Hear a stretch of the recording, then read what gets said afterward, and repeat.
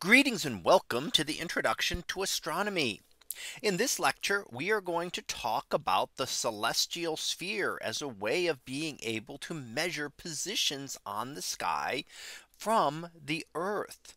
So this is what we see when you go out at night and look up at the sky. You are seeing the celestial sphere, which is imagined to be a great sphere surrounding Earth. Now it is actually a geocentric model, meaning that it is Earth centered. Now, while we know that the Earth is not the center of the universe, it is still convenient to use an Earth centered model here to be able to measure and identify locations of things like stars, planets, any other astronomical objects will appear to be on this celestial sphere. So in order to understand it, we need to look at a few definitions here, and I'm going to write them out here, and then we'll look at them in a little more detail on the coming slides. First of all, we have the zenith. The zenith is your point directly overhead. So if you go outside, look straight up, that is your zenith. The horizon is the circle where the celestial sphere meets the Earth. Horizon would be the edge. If you look out toward the edge where the sun rises or sets, that would be your horizon. The celestial poles, and there's a north and south pole, are the projections of the Earth pole to the celestial sphere. And the celestial equator similarly is the projection of Earth's equator out to the celestial sphere. We have the ecliptic, which is the apparent path of the sun, the path that the sun appears to take. And the vernal equinox is the intersection of the ecliptic and the celestial equator when the sun is moving northward. So there are going to be two intersections. Two circles will intersect twice. There'll be the vernal equinox when it's moving northward, and the autumnal equinox when it is moving south. So let's look at these in a little more detail and bring some images up to try to help with this a little bit. So let's look here first of all at the zenith. The zenith is the point straight overhead. So we have an observer here, and the zenith is that point directly overhead for that observer. It is different for every observer. So what is overhead for a person in one location is not going to be overhead for a person at another location. This is very specific to your very area, as is the horizon. The horizon where the celestial sphere intersects. Over here we see the horizon. You can see what is above the horizon, and you cannot see anything below the horizon. And again, that depends on where you are located. For example, the sun may be up in your location, but will not be above the horizon for another person observing on the other side of the world. Now we also have the celestial poles, and here we look at the north celestial pole, and we take the north pole of Earth and imagine that projected outward, and that would be the north celestial pole on the sky. You could do a very similar thing for the south celestial pole, and there would be a south celestial pole exactly opposite the north celestial pole. This is the point around which the sky will appear to rotate. And then we have the celestial equator pictured here. That is the projection of Earth's equator. So you take Earth's equator here, imagine that stretched out to the sky, and that would be the celestial equator. So they're all tied into Earth, again, Earth centric observations, but that is how we see things in the sky. Now there's a couple others we want to look at that we talked about. So let's look here at the ecliptic, and the ecliptic is the line in red, and that is the path that the sun appears to take. Now the sun will follow along that path, and we see the position here. This is the vernal equinox, which is the sun in March on the first day of spring. That happens when the path of the sun crosses the celestial equator as the sun is heading north in the sky. So the sun is getting further and further north.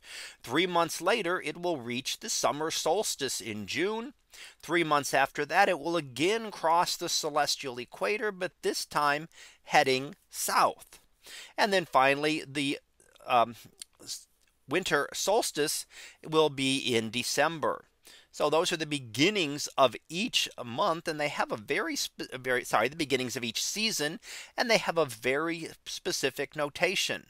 The vernal equinox, the beginning of spring, the sun crosses the celestial equator heading north. In September, the autumnal equinox crosses the celestial equator heading south. In June, it is furthest above the celestial equator, so highest in the sky. And in December, it is furthest below the celestial equator, so it is lowest in the sky. Now let's look a little bit about what this means. And we will see things that appear because of this: circumpolar stars. So the pole would be someplace right at the center here. This would be our north celestial pole. North celestial pole. So everything seems to be around this. Polaris happens to be the bright star near to the north celestial pole, but not quite exactly at it. And the stars will all revolve in circles around the pole. So you can see that here. And the greater the distance, once they get far enough away, sometimes those arcs will intersect your horizon off in the distance. And those are when stars rise and set. Those stars closer to the north celestial pole will become circumpolar stars, stars that will always be visible. For those in far northerly latitudes, those are things like Ursa Major, which contains the Big Dipper, and Ursa Minor, which contains Polaris, the North Star. Now, we also want to look a little bit about navigation, and astronomy was used for navigation for a long time. And that is because the altitude of the pole, how high it is above the horizon, tells you your latitude. So, for example, the pole will be 40 degrees above the horizon for an observer at a latitude of 40 degrees. It will be on the horizon for someone at the equator. It will be at the zenith for an observer at the pole, and it will not be visible for an observer that is south of the equator. Although they will have a south celestial pole, there just doesn't happen to be a bright star located near that. Now, this is one way to navigate, by being able to keep track of a ship at sea and keep track of what the altitude of the pole star is. So if the pole star is getting higher in the sky, you find that you're going north. If it's getting lower in the sky, you would find that you are heading south, and you could adjust your course appropriately. Now, within the celestial sphere, we do see the daily motion, the rising and setting of all objects caused by Earth's rotation. We also have an annual motion pictured here, which is because of the revolution of Earth around the sun. So the Earth is moving, and that means that the positioning of the sun appears in different constellations. The sun moves by about 1 degree per day eastward relative to the stars, and will slowly move through the constellations of the zodiac, taking about 1 month to go through each constellation, although that varies depending on the size of the constellation and the exact positioning. Planets and our moon will also travel through these constellations. So these are very prominent constellations, and we'll look at them in more detail in another lecture. But they're not prominent because they're unusually bright. They're prominent because they are located near the ecliptic, which means that the sun, moon, and planets will pass through them.